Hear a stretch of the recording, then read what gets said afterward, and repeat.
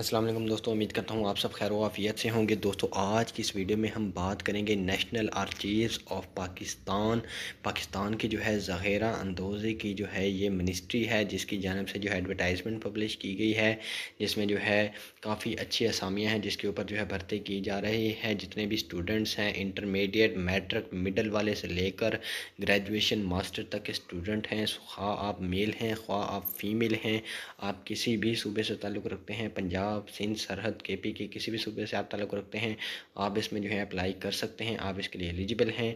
तो वीडियो में जो है तमाम आपको डिटेल्स बताऊंगा कौन सी जॉब्स हैं, आपने किस तरह से इसका अप्लाई करना है और क्या क्या जो है इसका एलिजिबिलिटी क्राइटेरिया होगा। तो दोस्तों वीडियो को पूरा लाजमी देखें, चैनल को भी लाजमी सब्सक्राइब कर लें, अपने दोस्तों के साथ जो है सदका समझ के लाजमी शेयर करें ताकि उनका भी भला हो जाए। तो दोस्तों ये एडवर्टाइजमेंट आपके सामने है, इसमें आप देख सकते हैं कि national archives of Pakistan cabinet division की जानब से जो है ये एडवर्टाइजमेंट पब्लिश की गई है, जिसमें मुख्तलिफ असामियाँ जो है आप देख सकते हैं। डिप्टी डायरेक्टर आईटी की जो असामी है, पर्टिकुलर पे स्केल 8 है, ये इक्वल टू 18वें स्केल की जो है ये सीट है। इसमें आपकी सेकंड क्लास और ग्रेड सी मास्टर डिग्री होनी चाहिए कंप्यूटर साइंस या आईटी में।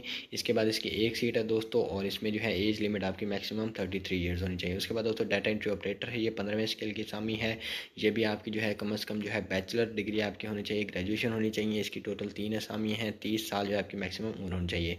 उसके बाद दोस्तों मेंटर कंबाइंडर है दोस्तों, इसमें जो है ये 12वें स्किल की असामी है, इसमें आपकी इंटरमीडिएट होनी चाहिए, कोई एक्सपीरियंस नहीं चाहिए, और मेरिट के ऊपर आपकी भर्ती होगी। 30 साल आपकी मैक्सिमम उम्र होनी चाहिए और एक असामी है। उसके बाद कैटालॉगर क्लासीफायर है दोस्तों, ये 13वें स्किल की असामी है, इसमें आपकी इंटरमीडिएट होनी चाहिए और साथ में लाइब्रेरी साइंस का सर्टिफिकेट होना चाहिए, इसकी भी एक असामी है। इसके बाद ड्राइवर जो है दोस्तों आप देख सकते हैं, इसमें आपकी मैट्रिक होनी चाहिए, इसमें 3 असामी है। उसके बाद रिकॉर्ड सॉर्टर है दोस्तों, ये भी जो है 11वें स्किल की असामी है, इसमें आपका जो है मिडल होनी चाहिए और ये एक असामी है।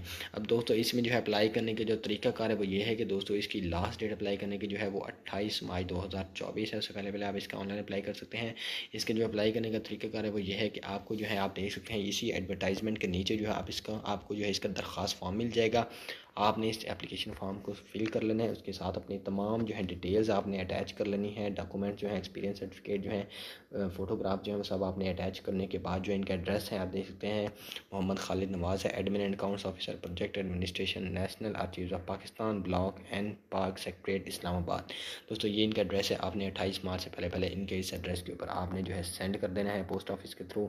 उसके बाद दोस्तों आपकी जो है प्रोफाइल जो है शॉर्टलिस्ट की जाएगी, आपकी जो है शॉर्टलिस्ट करने के बाद आपका बकायदा टेस्ट इंटरव्यू लिया जाएगा, उसके बाद जो है आपकी सिलेक्शन की जाएगी। तो दोस्तों इसके में जो है इस जॉब के रिलेटेड कोई भी आपको जो है इंक्वायरी हो तो मुझसे कमेंट सेक्शन में पूछ सकते हैं, और मेरा जो है फेसबुक और व्हाट्सएप का ग्रुप जो है आप वो लाजमी ज्वाइन कर लें, आपको लिंक डिस्क्रिप्शन बॉक्स में मिल जाएगा। इस एडवर्टाइजमेंट का लिंक भी आपको डिस्क्रिप्शन बॉक्स में मैं दे दूँगा, आप वहाँ से इसको डाउनलोड कर सकते हैं और इस फॉर्म को जो है प्रिंट भी कर सकते हैं। दोस्तों इस चैनल को लाजमी सब्सक्राइब करें और अपने दोस्तों के साथ भी लाजमी शेयर करें, और वीडियो पसंद आए तो लाइक भी लाजमी कर दें। Thank you so much.